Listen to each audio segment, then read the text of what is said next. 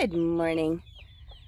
Wow, it is already humid this morning. I mean, it's 9:45 and the sky behind me is gray and it's humid. Very humid. Let me see if you can see.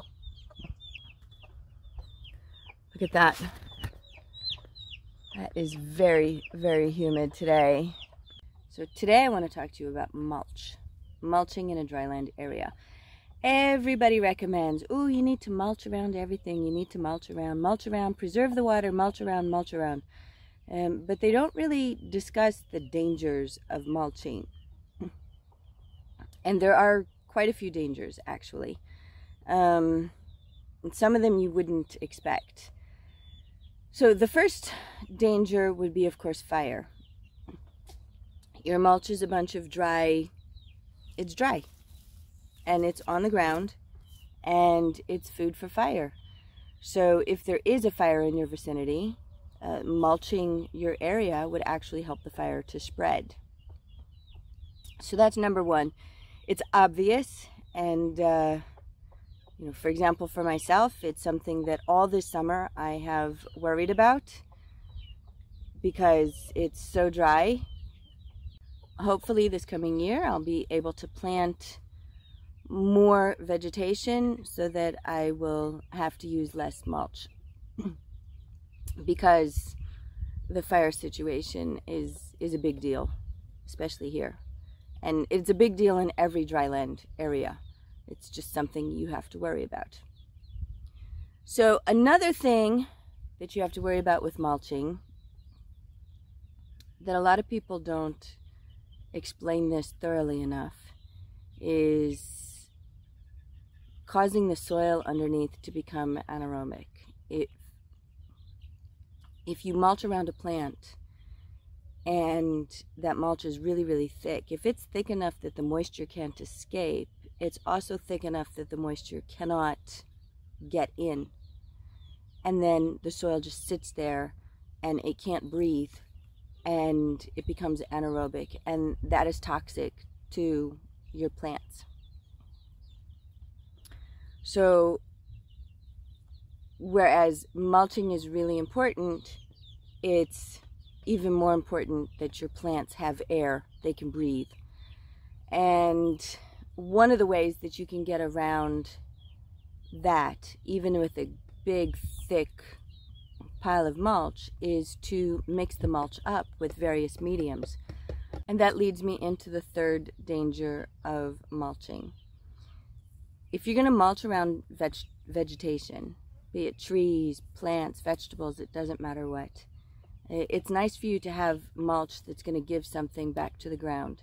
And if you mulch with one thing only, one type of mulch, be it wood chips or just grass or just one medium, that's not going to feed your plants as it's breaking down. In fact, it'll take a very long time for it to break down. And in the meantime, you've got the risk of, you know, the soil becoming anaerobic, and you've got the risk of the soil not regenerating. So, you know, you could put the mulch down, but you might as well put down a load of rocks or bricks, because it's not going to really do much for your soil. So the best type of mulch is a mulch actually that's a mix of different things. It's a variety of things. You have, you know, straw, grasses, twigs of different kinds, leaf mulch, animal droppings, you name it, all mixed in. And then as that mulch breaks down, it actually turns into compost. And over the course of the year, you are basically composting right there in place. And that's the best type of mulch, in my opinion, is to have a whole mix of things so that you create an environment for an economy, for all the little microorganisms. And, you know, if you're going to mulch, you might as well feed your plants at the same time. Another thing about mulch is people load on the mulch, especially like wood chips, and then they don't water the mulch. They just water the plants, and then the mulch dries up. And when you live in a dryland area, the mulch doesn't break down unless you water it. And even then, it takes a really long time, especially if it's wood chips. And what a lot of people don't realize is that if you don't water the mulch, the soil underneath the mulch actually dries out. Even if you're mulching a plant, let's say you have a tree and then the tree has the mulch around it. So if you're only watering the tree and not watering the mulch around it, then the outer ring where the mulch is going to dry up. And then that soil is going to become so dry, it might even become very hard, and it's going to become hydrophobic, so that when it does rain or when it does get moisture, that particular ground won't accept the rain. The rain's just going to wash away. And if you have a large area that's mulched, and it's even on a slight slope, or a heavy rain comes by, it can wash all that mulch away. As summer progresses, I water my mulch, because in the beginning of the year, the moisture under the mulch is, it's still there. It's maintained by the mulch, so I can concentrate on just watering my trees, with my water buckets.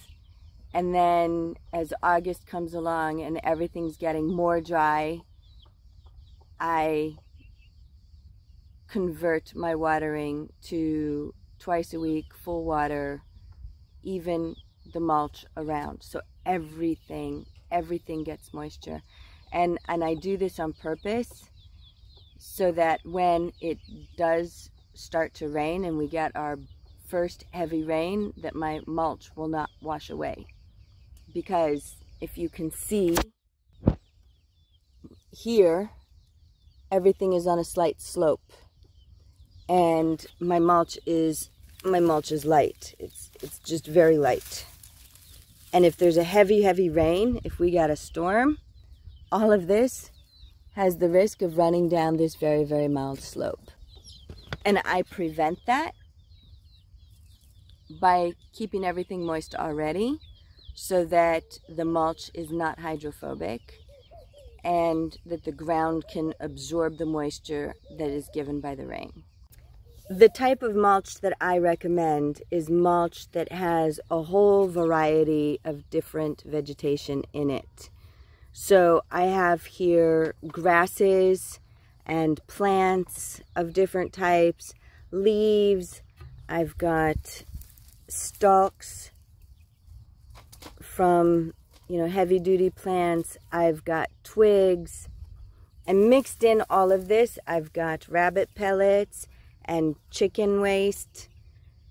And as the summer goes on, not only is this mulch protecting the ground to help keep the moisture in, but it's also breaking down and composting. So you can see where the chickens have scratched over here. This mulch has already broken down quite a bit. It's already turning to soil. I have to add more mulch to that, but I'm going to wait to mulch until after I plant whatever vegetation that I choose to put here in the fall, which will be in another month or so. But as you can see, this under here, it's already starting to turn into good soil. And I have the mulch, but I don't have it so thick that it would inhibit soil moisture. And now here it is at the end of the summer, and you can see that it's actually turning into good soil. So my mulch was a few inches thick, but I made sure to put a variety of different things in the mulch so that as they broke down they would compost and provide some sort of nutrition for the soil and provide an environment for the microorganisms that I want to live there. Now, it's okay to mulch with just one item. You know, if you want to mulch with wood chips, have at it. Have a good time. If you're in a dryland area, just know that those wood chips aren't going to break down very fast, especially if you don't water them. If there's a slight slope, the hydrophobic aspect might encourage the wood chips to wash away in a heavy rain. If you never plan to plant anything where you put those wood chips, then it's probably a good idea to have wood chips there. But if you plan to grow things, or you put the wood chips around things that you're growing, it's probably a good idea to mix other plants in with it. And it's a good idea to water it throughout the summertime. You might say, well, it kind of defeats the purpose, you know. But as long as you keep the soil underneath the wood chips moist, then they're good. But if that soil dries out, you haven't really done anything for the soil. And it would have made no difference if you put wood chips there or not. The soil would still be dead. So these are things to keep in mind when you mulch in a dryland area. The really important thing is to keep the moisture in, and sometimes you have to provide the moisture if you have months without rain. And as it gets towards the end of the dry season, even if you didn't water the mulch throughout the entire dry season, start watering it towards the end of the dry season so that when the first rains come, the ground is ready to accept the rain, that the ground is not hydrophobic. Hopefully this video helps you to understand mulching a little better and how to use mulching to improve your soil life and also to avoid the risks that mulching would have in a dryland environment.